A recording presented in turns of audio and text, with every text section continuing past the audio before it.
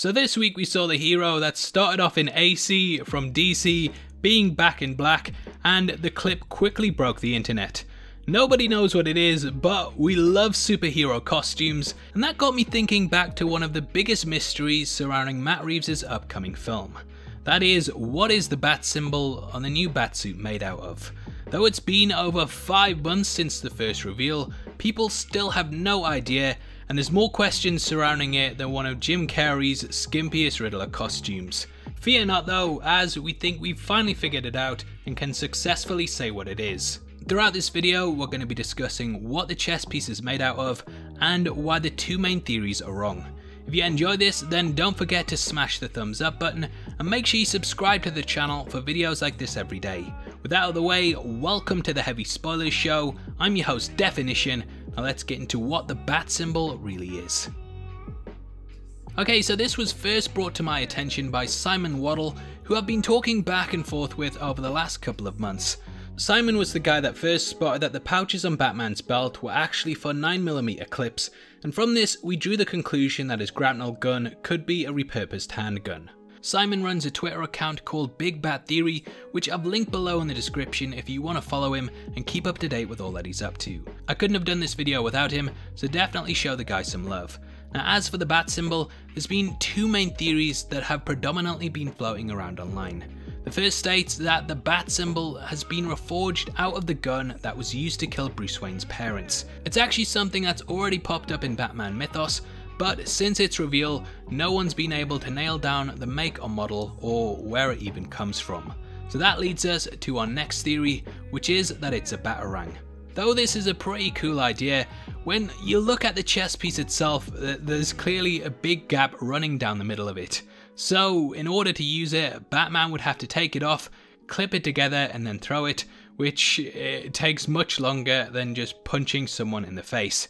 If the piece was loose, there's also a chance that it would fall off, and there's no real way to hold these things together securely, especially with the angles that the handles are at, so it just seems, pointless. You start to wonder why not just one piece if that's the case, and clearly the darts that he already has on his wrist would be much better for what he intends to do. So it doesn't really seem like either of these theories are true, and we can pretty much put them on ice. But what is it instead? Well, we can now confirm that the piece is actually a karambit.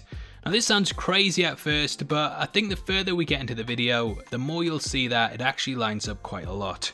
We know from the production team that Batman will be using real-world items to kit out his arsenal, and this has been seen in his Batsuit, Batmobile, Batbike and more. Thus, it makes a lot of sense that he would make the chest piece out of real-world items too. Karambits are knives which are readily available, and they're actually used in a lot of martial arts fighting. Originally, they were created as an agricultural tool, however, over the centuries, they've become used more and more in self-defense and combat. The design actually originates from Indonesia and is based upon a tiger claw.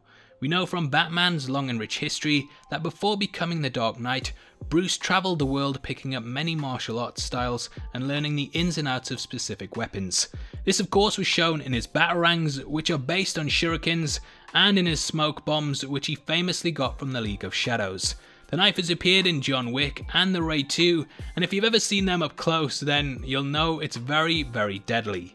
Now the first thing that you might be saying is that, well, Batman doesn't really use knives. Now that's a fair point, however he does use a wealth of bladed weapons such as the batarangs, and even his arm guards have blades on them too.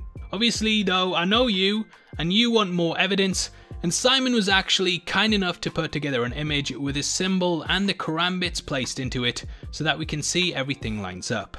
Typically, karambits have a thumb holder so that you can easily keep a hold of them as you flip the knife around your opponent.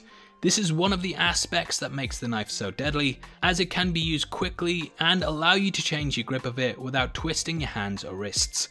Here we see that the thumb holder isn't present, however there are certain karambits that are made with a loop of thread to allow the piece to move in and out of the weapon quickly. Either that or he could have the thumb loop separate and attached to his belt. Now Simon actually sent me a breakdown of the entire symbol itself and what each piece is, which I've turned into a lovely little graphic that I hope you enjoy. Now firstly, we can see the sharpened edge of the symbol does indeed look like a blade. With this side clearly being different to the more blunt aspects of the chest symbol, we can assume that this side is sharp for a specific reason, and thus it adds a lot of weight to the idea that this is indeed a knife. Above it is a specialized magnet, and this may be used to either attach it to his bat belt or the aforementioned thumb loops. However, it also may be there to lock into the chest. This magnet would hold it in place whilst Batman busts up some heads and allow him to place them back into the piece without worrying about which one's going where and whether it's on the right side or not. Now, the fact that there's a locking mechanism really makes me think that this could be interchangeable, and that Batman may have several of these that he can put in and take out depending on whether he loses it whilst out crime fighting, or, you know, if it just gets stuck in Killer Croc's head or something. This is given further weight by the fact that there's a belt clip also on the karambit itself. This makes me think that he may already have other karambits on his belt, so if he loses the one currently on his chest, he can just unclip it and then put them back into the chest piece to make sure that he has a replacement. We all know Batman loves putting bat symbols on everything, he even likes branding people sometimes, so I've no doubt that he would keep a spare lying around just in case. Now, Batman hasn't used knives that much in the comics, and I can already hear people out there saying that Batman just wouldn't have it as a weapon because it's too deadly. At this point though, we still don't know whether Batman will kill in this universe, and on the whole, let's be honest, the films tend to lean more towards him being a murderer than not. I always prefer my Caped Crusader to not be a caped killer, however, these are knives, and yeah, though they can be deadly at times, that doesn't mean they always are. Batman will likely be going against bigger opponents down the line, so he may have these as a backup plan just in case. I personally wouldn't want to go against someone like Solomon Grundy with just my fists and a couple of smoke bombs, so it does make sense to keep sharper weapons lying around. Batman also uses explosives such as his gel from the Arkham games and bombs which he's used against robots and bigger opponents. Thus, he is ready to use things that can potentially kill should it come down to it, and as I said earlier, we still don't know how Reeves is going to tackle it. Now, since posting this, Simon has had a couple of people argue with him, including some that still think it's a Batarang. However, he has replied by saying, "I've heard that, but I don't buy it. It would be a very over-designed piece of tech for such a simple function that results in it being discarded completely. Batman has a version of proto-Batarangs in the form of bow shurikens strapped to his arms, and I completely agree with this. Sorry about my voice there. Now, I actually think that Batman would have this on his chest just in case he needed to whip them out during a big fight. On top of all this, it looks like Batman himself may actually be protecting his own body against knife attacks. Now, huge shoutouts to Twitter account Batsource for also noticing that Batman's armor is actually shaped pretty much like a SWAT team member's. Whether it's the shoulder pads or the chest piece itself, it all seems to be designed around the notion that Batman is going to be going head to head with some heavy hitters.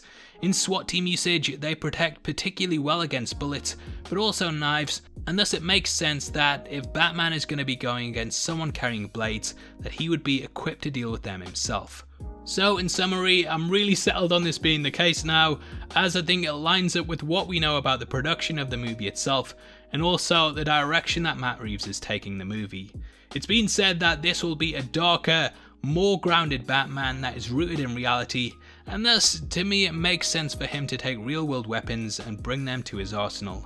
The fact that the karambit is a weapon that was developed in the East also lines up with Bruce travelling the world and learning specific martial arts methods, so I think everything sort of falls in place when you start to put it under scrutiny.